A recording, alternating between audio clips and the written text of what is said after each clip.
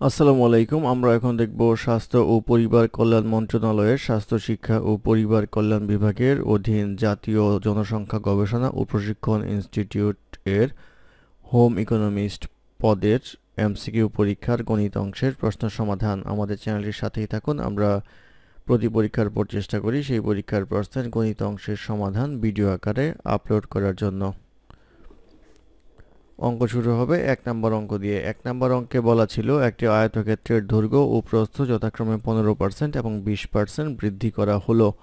আয়তক্ষেত্রটির ক্ষেত্রফল কত পরিমাণ বৃদ্ধি পেল?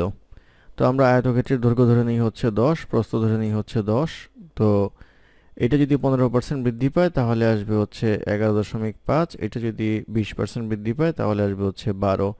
তাহলে এটা গুণ করলে আসবে হচ্ছে 100, এটা গুণ করলে পাওয়া যাবে হচ্ছে 138। তাহলে যেহেতু 100 থেকে 138 হয়েছে তাহলে বৃদ্ধি পাবে হচ্ছে 38%। এটি হবে এই প্রশ্নের উত্তর। তারপর প্রশ্ন নাম্বার 2 এ বলা আছে 4 + 7 + 10 + 13 প্লাস ধারাটির কোন পদ 304? তো ধারাটির nতম পদ ধরে নিই 304। তাহলে a + n - 1 * d ইকুয়ালস আসবে হচ্ছে 304। তো a হচ্ছে প্রথম পদ, তাহলে 4 হবে হচ্ছে এর মান। n আমরা বের করব, d হচ্ছে ডিফারেন্সটা হচ্ছে 3, তাহলে d হবে হচ্ছে 3। তাহলে বলতে পারবো 4 + n - 1 * 3 ইকুয়ালস 304, বা 3 * n - 1 ইকুয়ালস 300, বা n - 1 ইকুয়ালস 100, বা n ইকুয়ালস আসবে হচ্ছে 101, অর্থাৎ n এর মান হবে হচ্ছে 101। এটি হবে এই প্রশ্নের উত্তর। তারপর প্রশ্ন নাম্বার 19 এ বলা আছে নিচের কোনটির বৃত্তের সমীকরণ? এর মধ্য থেকে বৃত্তের সমীকরণ হবে হচ্ছে x² + y - 2 whole square equal 7, অর্থাৎ একটা x² থাকতে হবে, একটা y² থাকতে হবে। এটা সূত্র করলে y² পাওয়া যাবে। তাহলে এটা একটা বৃত্তের সমীকরণ। তারপর প্রশ্ন নাম্বার 23 এ বলা আছে কোন সমবৃত্ত ভূমি কোণকের ভূমির ব্যাসার্ধ 1/3 মিটার এবং উচ্চতা 1 মিটার হলে কোণকটির আয়তন কত? কোণকের আয়তন হচ্ছে 1/3 পাই r² h। তো এখানে 1/3 পাই r² হচ্ছে 1/3² আর h এর মান হচ্ছে 1, তাহলে এইটা আসবে হচ্ছে 1/3 পাই ইন্টু 1/9 ইকুয়ালস আসবে হচ্ছে π/27। এই π/27 হবে হচ্ছে আয়তন। এই প্রশ্নের উত্তর। তারপর প্রশ্ন নাম্বার 24 এ বলা আছে একটি রম্বসের কর্ণ যথাক্রমে 5 সেন্টিমিটার ও 4.5 সেন্টিমিটার। রম্বসটির ক্ষেত্রফল কত? রম্বসের ক্ষেত্রফলের সূত্র হচ্ছে হাফ ইন্টু কর্ণদ্বয়ের গুণফল। তাহলে আসবে হাফ ইন্টু এটা আসবে হচ্ছে 5 ইন্টু 4.5 ইকুয়ালস আসবে হচ্ছে 11.25। এই 11.25 হবে হচ্ছে এই প্রশ্নের উত্তর। তারপর প্রশ্ন নাম্বার 26 এ বলা আছে 7/5 ও 11/10 এর লসাগু কোনটি? এটা করার ক্ষেত্রে ভগ্নাংশের ক্ষেত্রে নিচের বের করতে হয় হচ্ছে গসাগু আর উপরের বের করতে হয় হচ্ছে লসাগু। তো এইখানে 7 এবং 11-র গসাগু হচ্ছে 1, যেহেতু কোনো কমন ফ্যাক্টর নেই। আর 5 এবং 10-এর লসাগু হবে হচ্ছে 10। তাহলে উপরে 10 নিচে 1, উত্তরে আসবে হচ্ছে 10। এটি হবে হচ্ছে লসাগু। এটাই এই প্রশ্নের উত্তর।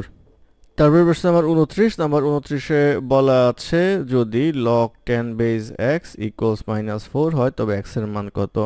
তাহলে x ইকুয়ালস আসবে হচ্ছে 10 to the power inverse 4 equals 0.0001। এটি হবে এই প্রশ্নের উত্তর।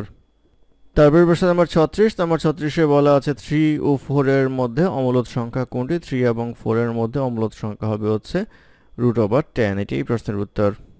তারপরে প্রশ্ন নাম্বার 38 এ বলা আছে একটি ট্রাপিজিয়ামের সমান্তরাল বাহু দুইটি যথাক্রমে 9 সেন্টিমিটার ও 7 সেন্টিমিটার এবং ক্ষেত্রফল 56 বর্গ সেন্টিমিটার হলে উচ্চতা কত? তো আমরা ট্রাপিজিয়ামের সূত্র অনুযায়ী জানি হাফ ইন্টু সমান্তরাল বাহুদ্বয়ের যোগফল ইন্টু উচ্চতা কে আমরা h ধরলাম, এখানে ইকুয়ালস আসবে হচ্ছে ক্ষেত্রফল। তাহলে এখান থেকে h এর মান বের করতে হবে। h এর মান আসবে হচ্ছে 112/16 ইকুয়ালস আসবে হচ্ছে 7, অর্থাৎ 7 সেন্টিমিটার হবে হচ্ছে উচ্চতা। এটি এই প্রশ্নের উত্তর। তারপর প্রশ্ন নাম্বার 51 তে বলা আছে 8, 11, 17, 29, 53, পরবর্তী সংখ্যা কত? তো এটার পার্থক্য হচ্ছে 3, এটার পার্থক্য হচ্ছে 6, এটার পার্থক্য হচ্ছে 12, এটার পার্থক্য হচ্ছে 24, এটার পার্থক্য হবে তাহলে 48। তাহলে 53 আর 48 যোগ করতে হবে, আসবে হচ্ছে 101। পরবর্তী সংখ্যা হবে হচ্ছে 101। এটি এই প্রশ্নের উত্তর।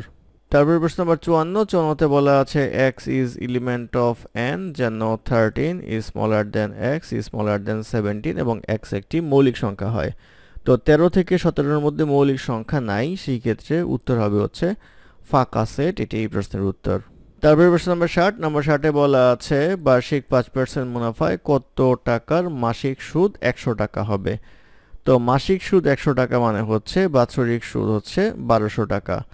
তাহলে 5 টাকা সুদ হয় মূলধন যদি 100 টাকা হয়, তাহলে 1200 টাকা সুদ হয় মূলধন যদি ইন্টু 1200 ইকুয়ালস আসবে হচ্ছে 24,000। 24,000 টাকা হবে হচ্ছে এই প্রশ্নের উত্তর। তারপর প্রশ্ন নম্বর 62তে বলা আছে ত্রিভুজের যে কোনো দুইটি মধ্যমা পরস্পর সমান হলে ত্রিভুজটি কি হবে? ত্রিভুজটি হবে হচ্ছে সমদ্বিবাহু ত্রিভুজ। এই সমদ্বিবাহু ত্রিভুজ হবে হচ্ছে এই প্রশ্নের উত্তর। তারপর প্রশ্ন নম্বর 63তে বলা আছে তিনটি সংখ্যার অনুপাত 3:5:6 এবং তাদের বর্গের যোগফল 630 হলে বৃহত্তম সংখ্যাটি কত? তো দেওয়া আছে 3:5:6। তাহলে ধরে নেব হচ্ছে 3x, 5x আর 6x, আর তাদের বর্গের যে সমষ্টি আছে এইটা ইকুয়ালস আসবে হচ্ছে 630। তাহলে এটা আসবে হচ্ছে 9x square plus 25x square plus 36x square equals আসবে হচ্ছে 630। বা এটা ক্যালকুলেশন করলে x ইকুয়ালস পাওয়া যাবে হচ্ছে 3। জিজ্ঞাসা করা হয়েছে বড় সংখ্যাটি। বড় সংখ্যাটি হবে 6 এরটা, অর্থাৎ 6x ইকুয়ালস আসবে হচ্ছে 6 ইন্টু 3 ইকুয়ালস আসবে হচ্ছে 18, অর্থাৎ বড় সংখ্যাটি হবে হচ্ছে 18 বা 18। এটি হবে এই প্রশ্নের উত্তর। তারপর প্রশ্ন নাম্বার 74 বলা আছে a cube minus 9 plus a plus 1 whole cube রাশিটির একটি উৎপাদক হবে। তো অপশন থেকে দেখা যায় a মাইনাস 1 একটি উৎপাদক, তাহলে a ইকুয়ালস যদি 1 হয় তাহলে এটার মান 0 হবে। তো এটা যদি এর মান 1 হয় তাহলে a cube minus 9 plus 1 plus 1 whole cube equals আসবে 1 মাইনাস 9 প্লাস আসবে হচ্ছে 8 ইকুয়াল 0। তাহলে আমরা বলতে পারবো হচ্ছে a-1 একটি উৎপাদক। এটি এই প্রশ্নের উত্তর। তারপর প্রশ্ন নাম্বার 86তে বলা আছে কোন সংখ্যাটি বৃহত্তম? অপশনগুলোর মধ্যে 0.3 রুট এটা হচ্ছে বৃহত্তম, কারণ এটার মান আসে হচ্ছে 0.51। তারপর প্রশ্ন নাম্বার 89 এ বলা আছে x square minus 3x plus 2 is smaller দেন 0 অসমতাটির সমাধান কোনটি? তো এটা মিডল টার্ম করলে পাবো হচ্ছে x square minus 2x minus x plus 2 is smaller দেন 0, বা x minus 2 minus 1 x minus 2 smaller দেন 0, বা x minus 2 x minus 1 smaller দেন 0। যেহেতু স্মলার দেন 0 তাহলে এটা নেগেটিভ হলে এটা পজিটিভ হবে, এটা পজিটিভ হলে এটা নেগেটিভ হবে। তাহলে x মাইনাস 2 স্মলার দেন 0, তাহলে x is smaller then 2, R x minus 1 is greater than 0, তাহলে x is greater than 1। তাহলে আমরা বলতে পারবো হচ্ছে 1 is smaller than x smaller than 2। এটি হবে হচ্ছে নির্ণয় সমাধান। তারপর প্রশ্ন নাম্বার 90 এ বলা আছে একটি বৃত্তের ব্যাসার্ধ 10 সেন্টিমিটার, বৃত্তের পরিধি কত? তো বৃত্তের ব্যাসার্ধ হচ্ছে r, এটা বলা হচ্ছে 10 সেন্টিমিটার, পরিধি হচ্ছে 2 পাই r ইকুয়ালস আসবে হচ্ছে 2 পাই ইন্টু 10 ইকুয়ালস আসবে হচ্ছে 20 পাই। 20 পাই হবে হচ্ছে এই প্রশ্নের উত্তর। তারপর প্রশ্ন নাম্বার 91 বলা আছে x square plus x plus 1 equal 0 সমীকরণের মূল দুইটি কি হবে? সমীকরণের মূল দুইটি বের করতে গেলে b স্কয়ার মাইনাস 4ac বের করতে হয়। তো b স্কয়ারের ক্ষেত্রে b হচ্ছে 1, তাহলে 1 স্কয়ার মাইনাস 4, a হচ্ছে 1, c ও 1 আসবে হচ্ছে মাইনাস 3। যেহেতু এটা 0-র চেয়ে ছোট সেই ক্ষেত্রে হবে হচ্ছে অবাস্তব